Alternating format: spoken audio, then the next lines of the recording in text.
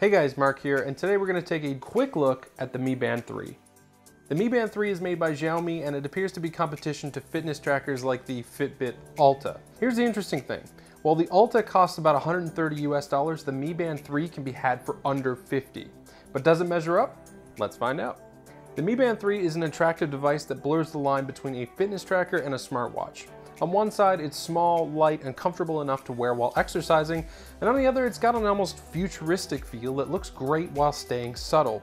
There's a couple of key design features that are important to note. The first is that the screen on the band is actually a touchscreen OLED panel. It's very small, but the inclusion of OLED technology on something this cheap is seriously impressive. OLED means that the display is nearly indistinguishable from the rest of the watch, which leads to a much more uniform look in its design as a whole. It also means the panel is going to give us lots more battery life, since the only parts of the display that's on are the pixels that are lit up. Xiaomi claims that the Mi Band 3 will last a total of 20 days on a single charge with mixed usage. Given that I last charged this band 3 days ago and I'm still sitting at 90%, that sounds pretty accurate to me. The Mi Band 3 is also waterproof up to 50 meters, something that the much more expensive Fitbit Alta doesn't even have. The last neat little design feature to note is that the Mi Band 3 pops out of the included silicone strap. Unfortunately, you're required to do this in order to charge the band with the included proprietary charger. It's not difficult or even annoying to do, but I can see it wearing down the strap over time.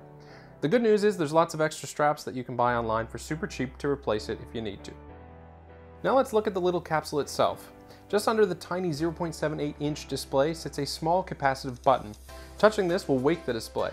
From there, you can swipe up and down to access the features of the Mi Band 3, and left and right to explore the features further. The band also has a built-in heart rate sensor that you can use at any time by holding down that button while on the heart rate screen. Along with the heart rate sensor, you also get a few more standard fitness tracker tools like a step counter, stopwatch, etc. Built into the Mi Band 3 is a vibration motor that works very well. It's used for things like incoming text messages and phone calls, alarms, and alerts.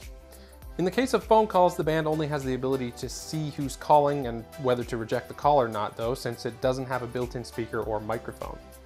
To connect your Android or Apple phone to the band, you'll need to install the Mi Fit app. For the most part, it's a simple and easy-to-use app that allows you to access all of the fitness information that your band has collected about you during the time that you wear it.